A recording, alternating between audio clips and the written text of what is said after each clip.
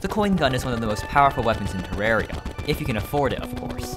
It's famously the most powerful gun in the entire game, as long as you're willing to spend 7.5 platinum per second just to fire it. However, what I'm trying to get at here is this. How much energy would it actually take to launch the platinum coin at that speed, and how much damage would that actually do in real life?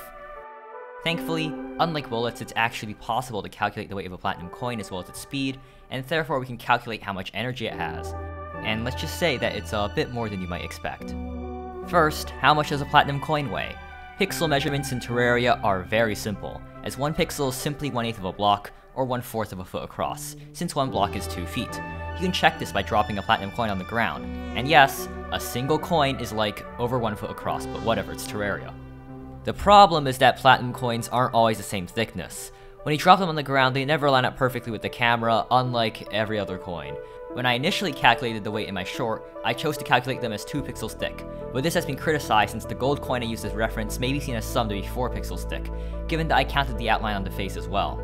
The coin sprites shot out the coin gun aren't even consistent too, as they share the same size for every coin, but they're the closest we'll get.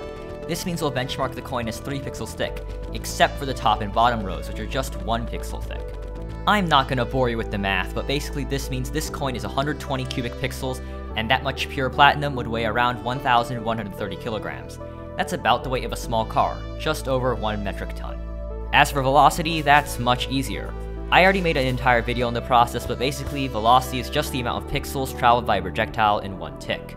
1 block is actually 16 pixels in this case due to some techno voodoo, so we can easily translate velocity to feet per second by multiplying by 7.5.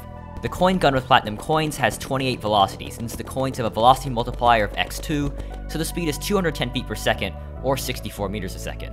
That's roughly 230 kilometers an hour, or 143 miles an hour. Now we just need to find the energy. To find the energy of a platinum coin traveling at 64 meters a second, we just need to plug it into our favorite kinetic energy equation. Working that out gets us to around 2.3 million joules of energy. So, how much is 2.3 million joules? Well, it's about 550 dietary calories or kilocalories. That doesn't seem like that much energy, as some chocolate bars or Coke cans probably have that much energy, but it's a lot when it's released all at once.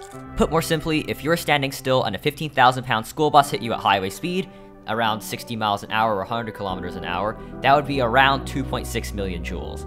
So, imagine getting run over by a school bus at highway speed 7 times a second. Wouldn't that hurt? No wonder this thing is crazy powerful. But the effect is not just limited to whatever the gun is aiming at.